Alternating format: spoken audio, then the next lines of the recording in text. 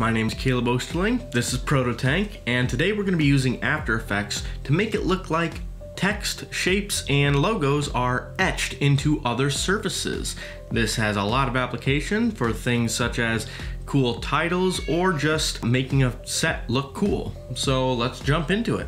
As you see, what I have here is a orbiting shot of a desk. It's really simple, just a nice smooth little orbit. So the first thing I'm going to do to add my text in is I'm just going to click on this layer. I'm going to go to the tracker panel. If you don't see it down over here, you can always go up to window, come down until you find tracker. Anyways, all we do is we hit the button track camera. As you can see, it's applied an effect here called 3D camera tracker. And what it's going to be doing is it's going to be analyzing the footage and basically tracking it in 3D. So once it's done, it's going to look like this. And as you can see, if I kind of scroll through here, we can see all those points moving in 3D space. What's really cool is this target kind of shows us different surfaces. I'm going to zoom in a little bit. You can select individual points or you can select between the points. You can right click and it gives you some options of things that you can add. And so for right now, we're going to go ahead and click Create Text and Camera.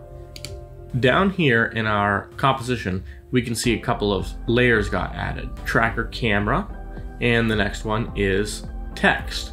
And so what this has done is it's taken the tracking information and it's applied it to a 3D camera, and then it dropped the text in as a 3D layer. So as we move, we can see that the text is looking like it's kind of on the table. It starts the text off as being attached to whatever surface that we've decided to place, and because of that, I like to just use X and Y sliders rather than free sliding, because if you use the Z slider and accidentally slide it up, or you free slide and it goes up on the Z axis, then when the camera moves, it may not quite look right. As you can see, it doesn't look like it's sitting on the surface, but it's floating above the surface.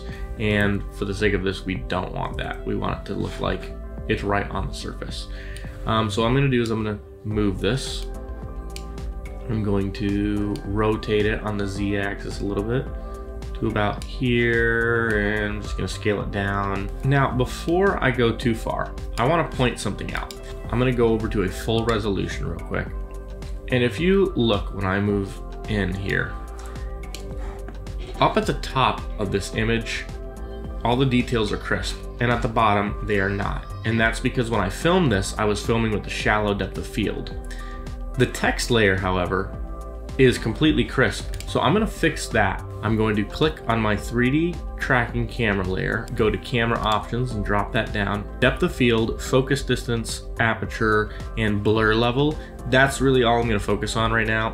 So I'm gonna go ahead and turn on my depth of field. And so far, not really too much has changed. It's kind of hard to always see the effects. So I'm gonna grab my blur level real quick, and I'm just gonna drag that up until I feel like I start seeing some effects somewhere. Because the next thing is I'm going to adjust my focus distance, and I'm going to adjust it until I see that the part of the text that's over the crisp areas looks crisp, and the part of the text that's over the blurry area looks blurry.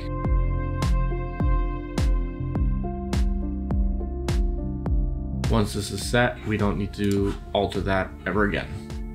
All right, and so now the next step of this is going to be making it look like the text is etched in. Right click our layer, we're going to go to layer styles, and first we're going to click inner shadow. And as you can see, what this did was this created this little shadow on the inside. It already makes it look like it's imprinted into the desk. And we're gonna go to our layer style settings under our text layer. First, I'm gonna click on blending options. I'm going to go to advanced blending. I'm going to go to my fill options, and I'm just going to bring that all the way down. And so that way it looks like we're just pressing it straight into the wood. Then I'm going to go to my inner shadow settings, and I'm going to adjust the shadow until it looks like it somewhat matches the shadow of the other objects that we have here for reference. Go to my inner shadow color. I'm going to use the color picker, and I'm going to actually pick one of these shadows on the table, and that way it has a more accurate shadow color. Then I'm going to adjust the angle until the shadow is coming from where it ought to be, which it should be on this right edge and on the top, kind of coming down at an angle, because that's how the shadow is coming off of everything else. All right, so that looks pretty good. Change the distance for my own preference. You can mess with this distance and like make it look like it's as deep into the table as you'd like. I'm going to go to about 8. Then finally, I'm just going to increase the size a little bit so it feathers out just slightly more. There's that. As you can see, that looks pretty cool how it is. It needs a little something though. The edges on the left or on the right of this E, those need to have a little bit of a backlight. And as you can see over here at this part of the table, it's brighter, and these part of the cards are brighter because that's how the light is hitting the table. It should kind of be doing that as well, and it's going to make them pop. So to add that, we're just going to right click on the text layer again, go to layer styles, and this time we're going to add in a drop shadow. Let's go to this drop shadow, and what we're going to do is we're going to take the color and we're going to use our color picker and pick the same color as this surface over here where these highlights are, because that's what we're creating. Now, as you can see, it just kind of made the shadow disappear, and that's because the first thing we got to do is we got to go to this blend mode where it says multiply. What multiply does is it gets rid of anything bright. So let's click on that and switch it to screen. And screen does the opposite. It gets rid of anything that's black and leaves all the brights. And there we go. We have a much better look. So we're just going to adjust this until these little highlights that we've created land in the right spot. And that spot is pretty much opposite of the shadows. So I'm gonna go into my full resolution to kind of see this better since I'm so zoomed in. I'm going to adjust this angle just a little bit until I think it looks like it makes sense. I think right there is pretty good. And I'm gonna bring down the opacity just a little bit so we're not overdoing it. And there we go. Really, really simple effect. Now here's what's cool. Once you've gotten all of this down, you can make whatever adjustments that you want to and not need to worry about the way it looks. So I can double click this and I can now change the text to say hello. Just be careful that it never goes over anything that you don't want it to be cutting into. There we go. And we can go to our effects and presets, and we can go and animate this. So let's do some animate text. We'll do some animate in. How about we do typewriter? We'll just click on that. And now we can see that over time, the text will just type right in. Pretty fun. It's a great way to add text in that just looks unique. And as you can tell, that was really, really easy. Now, I'm going to talk about how to add in a shape layer. So let's go back to our base layer table, and I'm going to click on 3D camera tracker again, and we're going to kind of do the same thing that we did before. I'm going to right click. This time the options have changed a little bit. You see it doesn't offer to create a camera, and that's because a camera has already been created. This time what I'm going to do though is I'm going to create a null. And here we see the null in our composition, and if we click on it we can see where it is over here. I'm going to make it disappear though because I don't want to look at it. And now what I'm going to do is I'm going to go up to layers, I'm going to say new, I'm going to go shape layer, and I see nothing so far. So I'm going to drop this down, I'm going to add a stroke, and then I'm going to add a rectangle. Actually, I want to make sure I put that rectangle above the stroke so we can actually see it. And then I'm going to make this rectangle a lot bigger. I'm going to click on stroke, and I'm going to increase the stroke width so we can see it bigger. All right, and now what I'm going to do is I gotta make sure I remember to toggle its 3D view. And as soon as I do that, you're gonna see it changes where it is and it goes out of focus. What I'm gonna do now is I'm going to grab this pick whip and I'm going to parent it to the null. So now, however the null moves, that's how this layer is gonna move. And then I can simply just, click on this and move it up until I find where it's kind of supposed to go and rotate it and stuff. And it's, really extremely painstaking. No, we're actually not gonna do it like that. No, there's a much easier way to do this. Instead, I'm going to click this pick whip and I'm going to bring it over to null again, but this time I'm gonna hold down shift and I'm gonna release, boom. And now it has not only parented to the null, but it has appeared exactly where the null is. So it's already flush to the surface. And again, I'm gonna use my Y and X axis to kind of drag it around.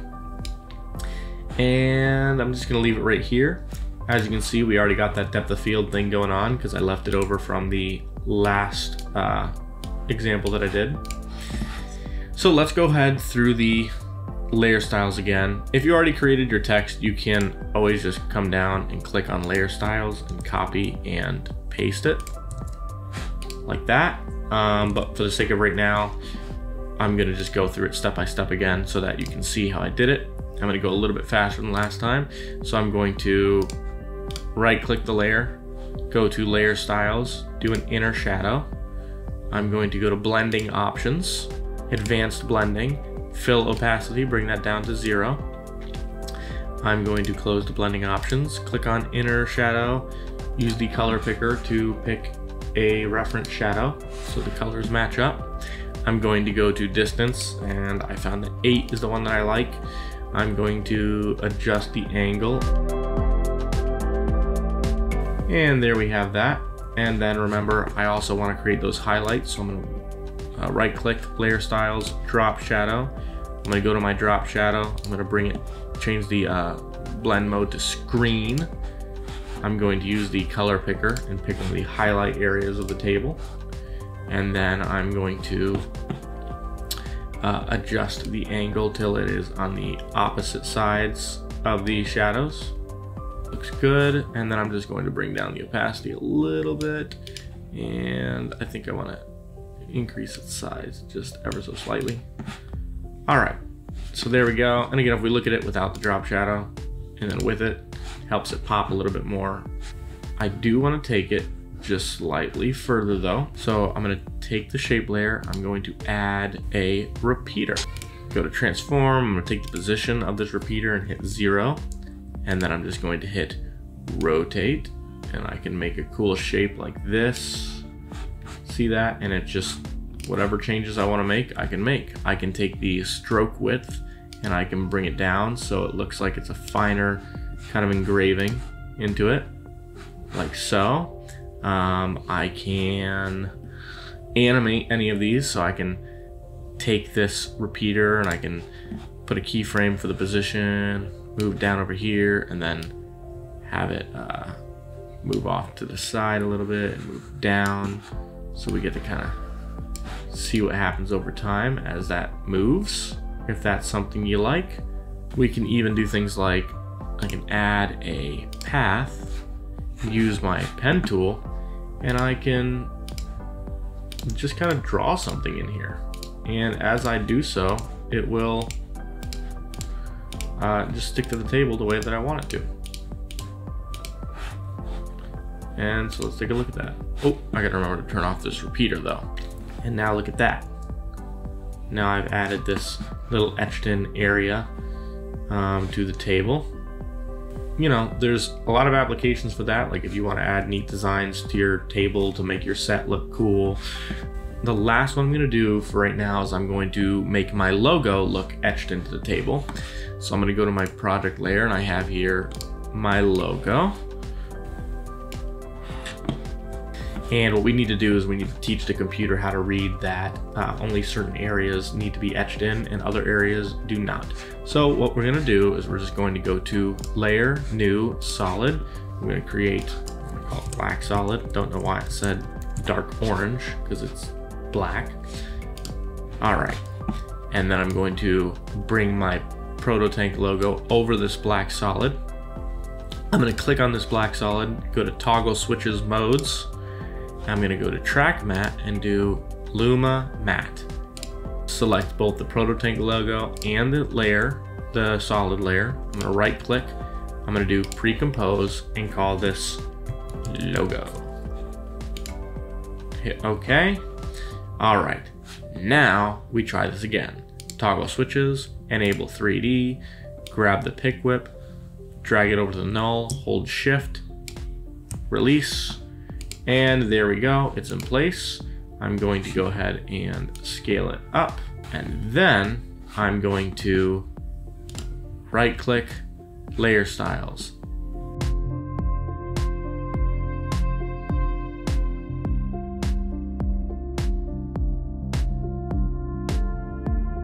And that's pretty awesome looking. So here's what I'm gonna do. I'm gonna go to my layer styles. I'm gonna start with inner shadow. I'm actually gonna open up drop shadow at the same time.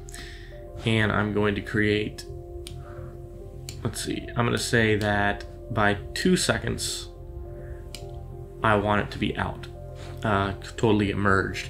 So I'm going to go ahead and set a keyframe for the distance of both the drop shadow and the inner shadow. And then what I'm going to do is I'm going to drag it back a couple of frames, and I'm going to set that distance to 0. Then I'm also going to hit the opacity on both, and I'm going to bring that back about 2 frames, and I'm going to bring that all the way down to 0, so it totally disappears. And now if I watch that back, it kind of pops out of the table. So anyways, once we decide that we like what we have, we can just go up to composition, add to render queue, and go ahead and select our settings and such and hit render. Well, that's just about it. Next time, I'm going to be talking about how to make it look like text, shapes, and logos are floating above the table, casting a shadow onto it. We'll be talking about 3D lighting and how to make it look like only a shadow is showing. So if that's something you're interested in seeing, go ahead and hit subscribe so you can see when that comes out. Thank you very much. My name is Caleb Osterling, and this is Prodotank.